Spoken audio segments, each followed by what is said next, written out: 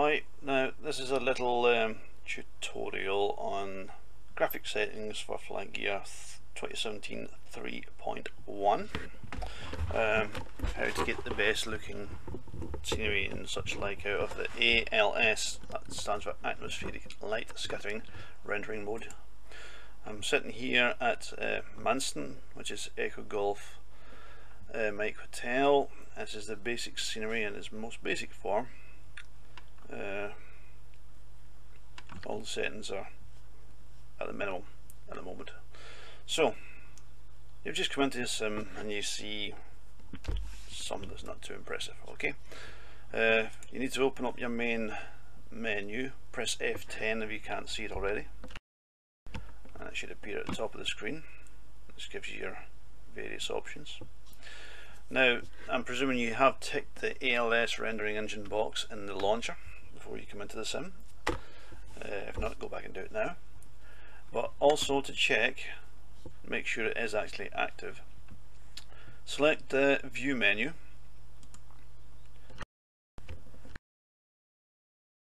then the rendering options, and you get this little box here.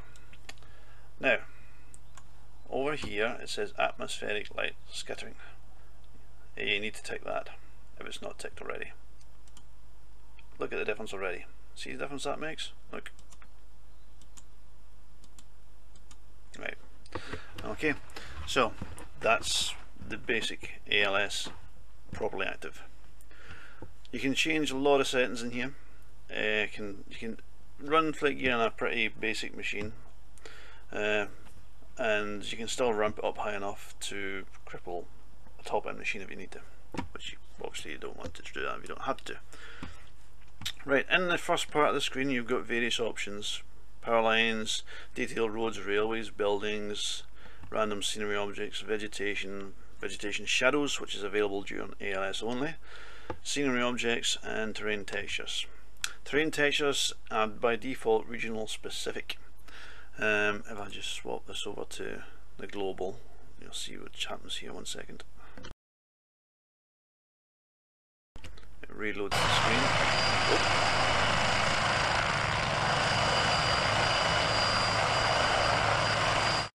Done my sound down. Here we go. Anyway, it changes the textures of the ground to something more generic. But regional specific is usually the best option for various parts of the planet.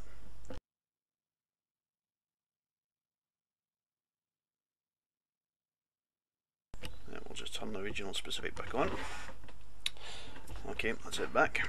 Now, still looks a bit bare. Mind you, this area of the planet I'm on is quite flat, so there's not a lot of hills here. So, on the south-east coast of England. Right, let's get the menu open again. There we are. Right, now you have your options. Let's go through them. Powers and power lines. If you want power lines on, fine, turn them on. You can follow the power lines when you're flying, if you fly low level. Of course, I can't see them from where I am at the moment, but they're way over there.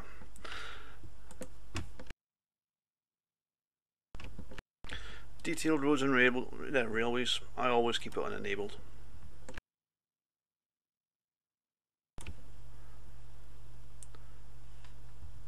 It adds more road data into places which actually have bigger roads, but this is a fairly flat and uneventful part of the country. Next, buildings. You've got different options. You can run random, or you can have OpenStreetMap data. Now the OpenStreetMap data is something that's progressively filtering into the different map tiles in FlightGear. The success you get with it will depend where you are and how up to date the tiles are.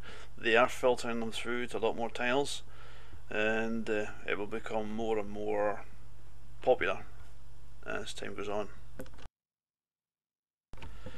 You can also turn on the random scenery objects, which adds extra buildings and objects, pylons, various things to the scenery as well. Vegetation. lots of options. You can have it bare, no trees, and you can basically go all the way up to very thick, very dense, realistic areas of high forestation. There's a lot optimization in 2017 3.1 which reduces the frame rate loss when you use high density stuff in the vegetation, so you can pick what one you like. For you, it's up to you. Also, your vegetation shadows, this only works with ALS. If you turn that on, any trees and whatnot will cast shadows depending on sunlight. Additional scenery objects, yep, turn them on if your machine can handle them. Let's just do a wee refresh.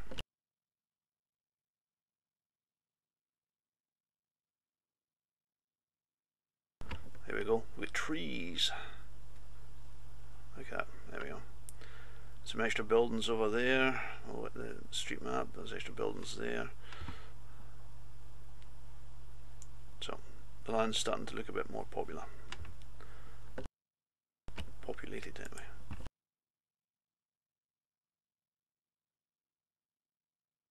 Right, so that's the basic options. For smoke effects, rain and 3D clouds, I would keep them turned on. Some machines have problems with particle effects, which is the dust effects and vapor trails and such like that. It's an option, you can turn them on or off. Cloud density, you know, you can change your cloud density all the way up to heavy, and the view distance. I like to sort of keep it long view distances, but that's me. Now, your additional options are here in the shader options. You take the custom settings box, it gives you this. So you click into that, and you get various sliders, which do lots of things to different places. It affects how the transitions between the different land class tiles affect each other, and there's a lot of things. You can see, I can just see my screen slowly changing here. It's not the best of terrains to do it on, but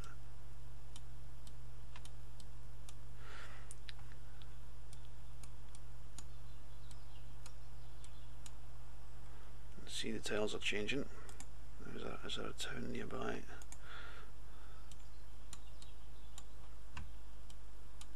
No, there's no town nearby. The urban one we can't see any change at the minute because we're not near enough a town. Agriculture, water shaders. We'll see the differences here. You can see the sea. Right, let's go back to that.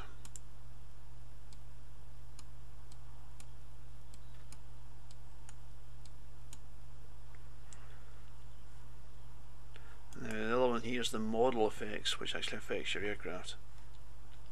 So looking at the model here,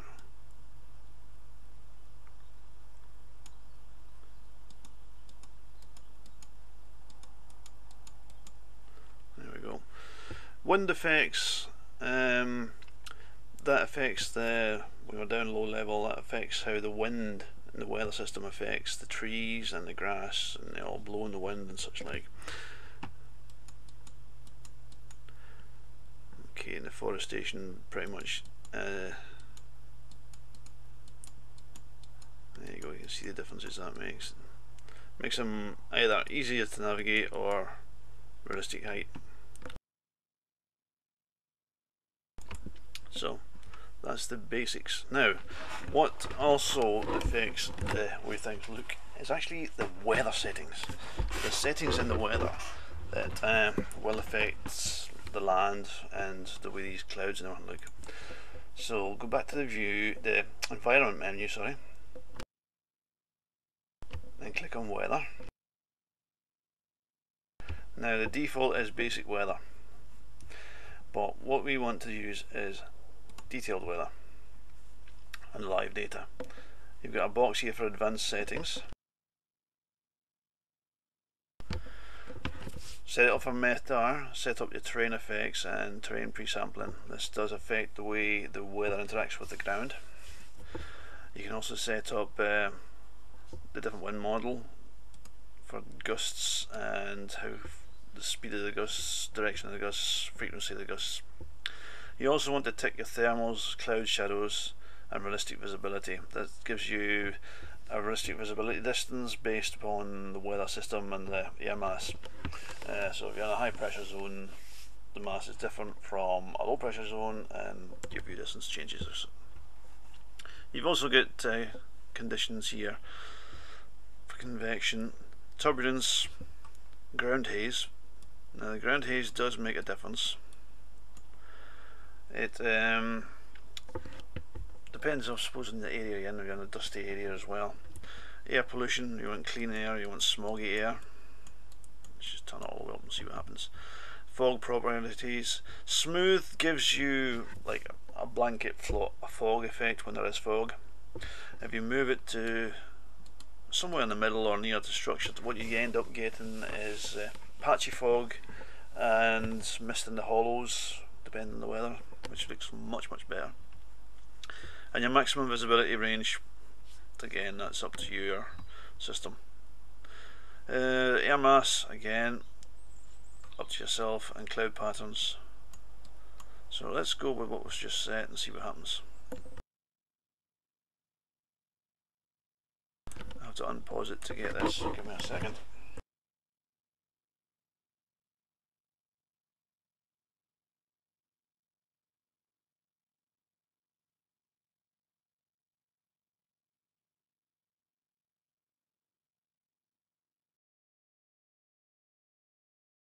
There, that's the difference the weather settings makes. Ground haze, clouds are different. Yep, it makes a lot of difference to the way things looks. And there's the cloud shadows, you can see them on the water over here. You see there's light and dark areas between the cloud and no cloud and patchy sunshine.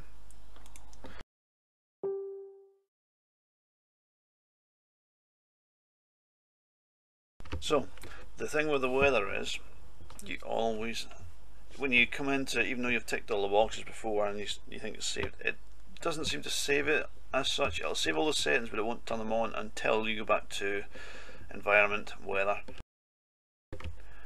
and basically it'll be all like that, and just hit OK, and then it'll turn all of it back on again.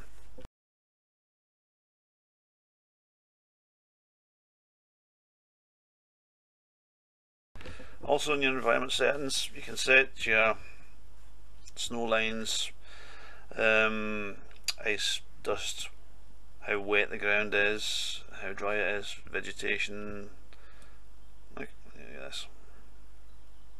See, let's make it wet. Oh, it's not raining though, so you can change it depending on, you know, time of year. And if you're up north, Aurora, there's no ice cover because it's summer obviously. So that basically covers all that. Let's put that back to there. It's dry, so I like it with that. Okay, so that basically covers the different ALS options that are available. If you're using Rembrandt, some of these options are not available, but you do have some different options because you have a way of trimming the real-time shadows and such like, but that's for another time. So that's basically how to tune your ALS settings in FlightGear 2017 3.1.